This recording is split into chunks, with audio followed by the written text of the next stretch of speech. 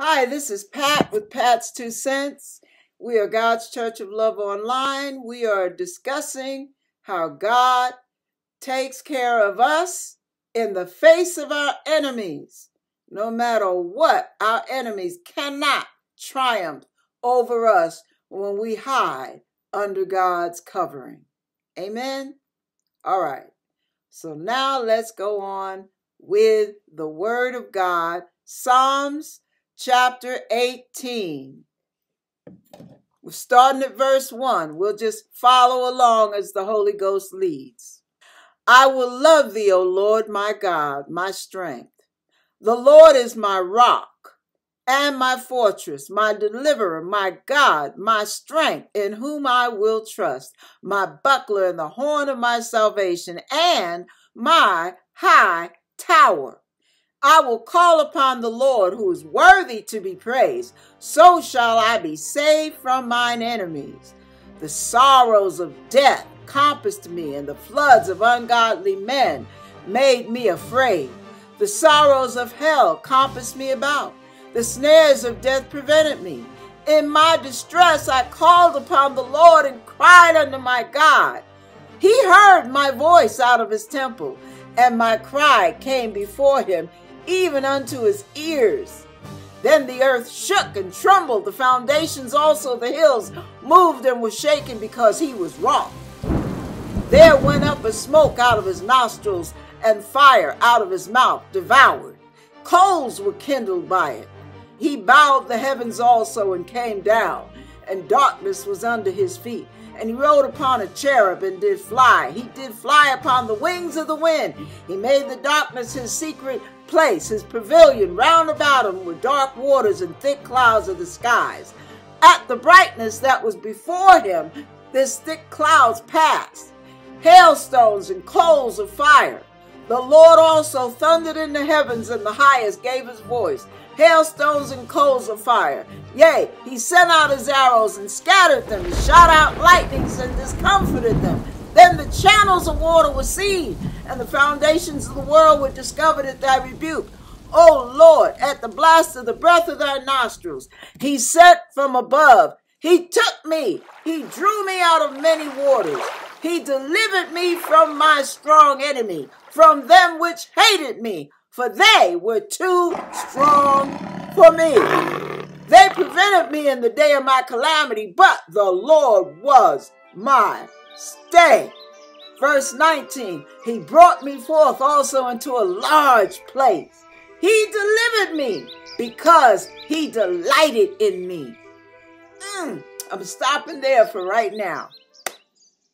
When I was praying about the message, what the Lord gave me was, I could see this illustration. Picture the earth below, and picture you being on the earth at first. Now, this is an image of how God raises you up above your enemies in so many ways, figuratively, emotionally, spiritually, psychologically, all kind of ways, circumstantially. However God uses to do so, he will raise you above your enemies. Your enemies will be beneath your feet. Check this out. So here you are being attacked from all sides. Like mad dogs, your enemies are coming at you. They're yapping at you. They're nipping at you. They're barking at you. They're biting at you. They're scratching at you. They're trying to cut you down, slice you into a million pieces till there's nothing left of you. And it's for different reasons. Some resent you. Some are jealous of you. Some are intimidated by you, so they want to intimidate you so you don't see the fear they have of you. All kind of reasons. But listen, here you are trying to guard yourself, and you're trying to keep your heart from feeling hatred and resentment at the same time. And you're crying out to God from the pit of your soul. And what happens? As you're crying out to God, Lord, save me. Lord, deliver me. Lord, heal my heart. Take the hurt out. Lord, don't let me get angry and bitter. Lord, help me. All of a sudden, picture this now. All of a sudden, your feet slowly leave the ground. and you're starting to ascend up slowly. You're moving higher and higher. And the enemies that were scratching and clawing and kicking and barking at you, nipping at you, they're still on the ground, like turkeys versus a bird. So here you are, you're rising up ever so slowly. And now they can't even reach you. They're scraping, they're swinging at you, but they can't touch you. And when you look at yourself, you realize you don't even have any scratches on you. They didn't break any blood. They didn't draw blood. They didn't cause any damage to you. You just felt the sting of all that hateful atmosphere. And as you're going higher and higher, your enemy below, all that crowd of enemy that was attacking you, whether they be demons, people, or a combination of all the below, they're all down there reaching, scratching, digging, but they can't touch you. And the further up you go, the smaller they appear to be. Isn't that something? How small the enemy gets, the higher up you move, the further away you move, the more you put your attention on God and you reach up for God to pull you out of the miry water. What happens? The enemy below is getting further and further, and they're looking smaller and smaller. And now you realize they're not the threat you thought they were. They're not the powerful opponent you pictured them to be. Yes, they're not as dangerous as you always felt they were. Why? Because now you're out of their reach. Because of God pulling you out, they cannot touch you any longer. They cannot affect you any longer. They have no more power over you, your reactions, your feelings, your circumstances. They have no power whatsoever. The further up you get, now they're starting to look like little ants scrambling around on the ground. And you realize just how small and powerless your enemies have been all this time. But you're seeing it. You're seeing it for the first time. It's like you finally got the memo. It's crystal clear. I can see clearly now the rain is gone. Look at that. And all those obstacles in your way, all those enemies scratching, digging, clawing, biting, nipping, they're so far away they can't touch you. You're at the point now you're so high up, you can't even hear them anymore. Now that's something. When people say things to you, when people do things to you, when little snide remarks and little cutting comments and all of this little nonsense that the enemy uses people to attack you with, and all of a sudden you're so high up you can't even hear them. Like, what you say? No, you don't even bother asking because you weren't meant to hear it in the first place. You weren't meant to feel it in the first place. It wasn't meant to touch you. All those fiery darts hit the shield of faith and it cannot penetrate you. It can't come close to you because you're under the covering of God's protection.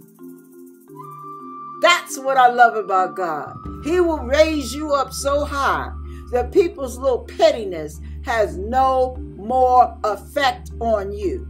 And their pettiness appears to be smaller and smaller and smaller until it becomes almost microscopic.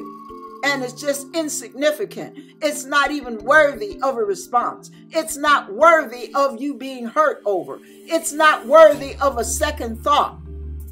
You just dismiss it, shake it off, and keep on rising to the occasion God has called you to. Because he has called you to bigger and better things than the pettiness that's scrambling on the ground beneath you. He's called you to bigger and better things, greater things than the little petty nonsense, the little neeny stuff that goes on at ground level. You don't have to waste your time with that anymore. That's what I love. And the reason is, as the Bible says, because God delights in you. That's why. You don't have to worry about what they think, what they say, or what they do. He'll bring it all to naught. As Joseph said in the Old Testament, he said to his brothers who were jealous of him because they knew his father loved him above all because he was a child of his father's old age. And they saw the coat of many colors the father made for him. And they just wanted to get rid of him. Why? Jealousy. They resented the favor he had with their father. Instead of enjoying the love they got from their father, they wanted to stop what Joseph was getting from their father. They wanted to null and void him. So they ultimately decided to sell him off to slavery. Now, what Joseph said after all those years, 16 or some odd years, being in prison off of lies, was when God elevated him, he was elevated so high that nothing could touch. You remember that old song, Can't Touch This? Remember that? They couldn't touch him with a 10-foot pole because God elevated him and promoted him so high that there was nothing they could do that would hurt him anymore. He was the master one. He was the one in control right next to Pharaoh, was he not? And what did he tell his brothers? What you did, you meant for bad. God used for good. Not only for my good, but for your good too. That's how loving God is. He'll use you to finally make your enemies wake up and realize if they want to move up, they got to come through you to do it. The very one they didn't want to be bothered with, the very one they wanted to eliminate, God will use you to save their behinds. That's the beautiful part. And some of you will be saved. Some of you will see your enemies saved, not by your hand, but by circumstances where God says to the froward, I will show myself froward. And then some of your enemies will be saved only through you. They have got to humble themselves and come to you like his brothers had to humble themselves and go to Joseph. And God will only acknowledge some of your enemies if they come through you first. Then they have to go through Christ to get to God. But the first door they'll have to go through is you. Now don't revel in it. Don't trip. Don't get the big head. Don't look at him sideways and, yeah, look at you now. How you like me now. Don't go there. Keep your spirit humble and full of love and compassion and mercy. And God will continue to elevate and promote and raise you up. The more he knocks off of you, the more of your flesh, the more of your sinful ways he gets rid of, the lighter you are, the higher you will rise, baby, in everyone's eyes. Figuratively and possibly physically. You never know how God's going to do that. So be encouraged, because no matter what they want to think, no matter what lies are spoken into your life, no matter what little snide remarks and hurtful comments, no matter how many cruel acts are done, no matter how badly you're disrespected and you're disappointed and discouraged by these words, by these acts, by these attitudes, no matter what, God's got the last laugh, baby. Now he is allowed to do the laughing. And he'll be saying to your enemy, how you like him now? How you like her now? Yeah, they're in my hands and you can't snatch them out. That's right, because the gates of hell will not prevail against the church of God, the body of Christ. It cannot prevail against us individually or collectively. So know that you are a child of the Most High King. You are a peculiar people. You are royal priesthood. And you are immune. If you only believe and walk in it, baby, you are immune. No matter what trap the enemy lays for you, God is able to snatch you out in time, plenty of time. And you are always safe with God. That's what he means when he says in Psalms 91, I will honor him and show him my salvation. What God is saying is, I'm going to show you how I got you covered. I'm going to demonstrate to you. You're going to see it in every corner of your life, how I take care of mine. I will show him my salvation. Now, what I want you to think about is the love of God. I'm going to continue reading real quick, and we'll see where the Lord takes this. I'm going to start back at 16, just so you get the feeling of that being pulled up. He sent from above. He took me. He drew me out of many waters. A lot of times when the Lord talks about waters, he's talking about crowds of people. He delivered me from my strong enemy, from them which hated me, for they were too strong for me. They prevented me in the day of my calamity, but the Lord was my stay. He brought me forth also into a large place. He delivered me because he delighted in me, just like he did with Joseph. The Lord rewarded me according to my righteousness, according to the cleanness of my hands hath he recompensed me. For I have kept the ways of the Lord and have not wickedly departed from my God. Now, that doesn't mean that we lived a perfect life. What it means is we did not wickedly. We all depart from his ways from time to time. Heart, mind, body, soul, action. Yeah, we do that. But for the most part, we are striving to live in obedience. And that's the point he's letting you know. He recognizes that you are striving, in spite of your failures, you're striving towards obedience to him. For all his judgments were before me. I did not put away his statutes from me. I was also upright before him. I kept myself from mine iniquity. Therefore hath the Lord recompensed me according to my righteousness. Oh, here it is. According to the cleanness of my hands in his eyesight. And I love this. Listen to this. With the merciful, thou wilt show thyself merciful. See, that's what I love about God. He's going to treat you the way you treat others. Ain't that something? With an upright man, thou wilt show thyself upright. With the pure, thou wilt show thyself pure. But this is the bottom line right here. And with the froward, thou wilt show thyself froward.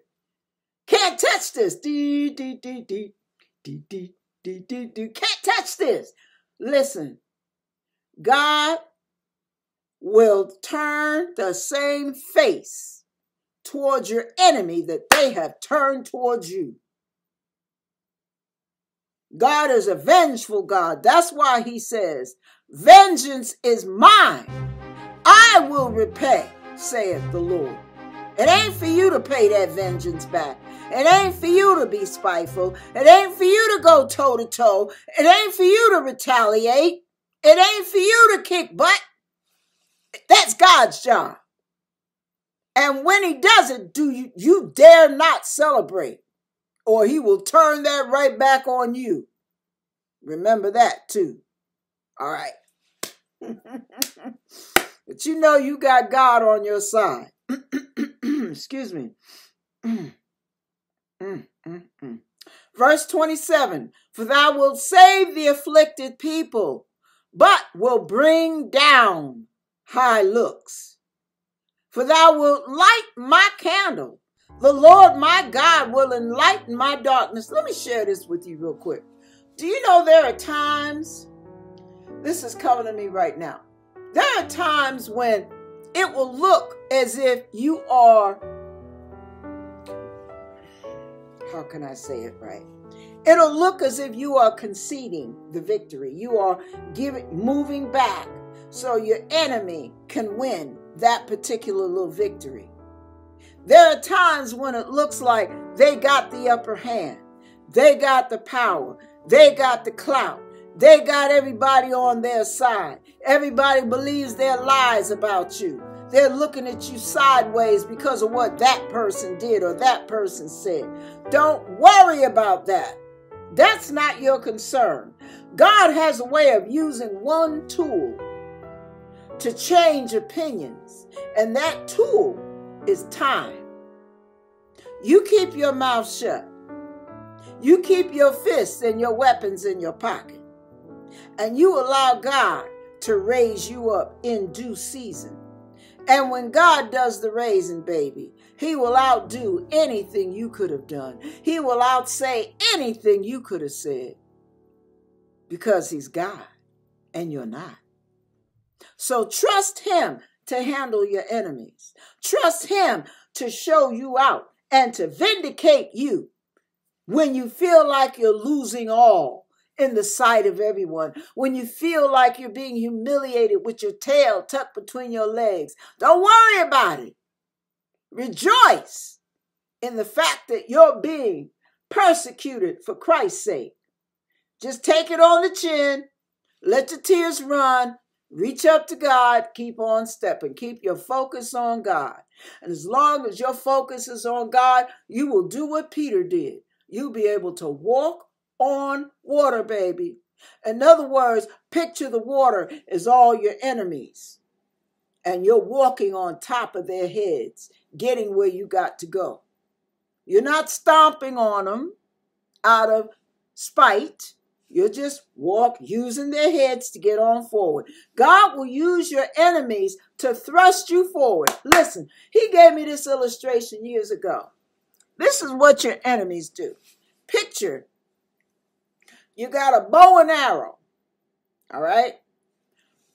The bow and the string is what the enemy uses to pull you back. They grab a hold to that bow, and you're the arrow. And what they're doing, God has you aimed high and forward, high and far. You're the arrow. Remember that. Picture the arrow now. But the bow and the string, those are the people and the demons and the enemies of God working against his people, working against you. And how do they work against you? They pull that string further and further back. Why? Because they want to pull you back. You're the arrow. So they're pulling that arrow back. They see it's supposed to go forward, but no, they're pulling it back with all their strength because they don't want that arrow to get where it's supposed to go. But what they don't realize, and God blinds their minds to this, even though it happens every time, the further back they pull that string, sooner or later they got to let go.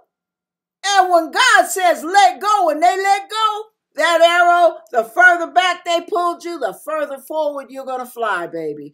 The higher you're going to go. That's what I love about God. What the devil meant for your bad, God will use to your good. Amen. You be encouraged. God's got you. No weapon formed against you will prosper. According to Isaiah 54. Don't sit there and fret. Don't sit there and fret. Fear is not of God. God is love, and perfect love casts out fear. So you be content and satisfied and feel secure in the love and protection of God, because he knows how to take care of what belongs to him. God bless you. You serve a risen Savior, baby. He's in the world today. Emmanuel, God with us. God is not only with us, God is for us. Amen. Amen.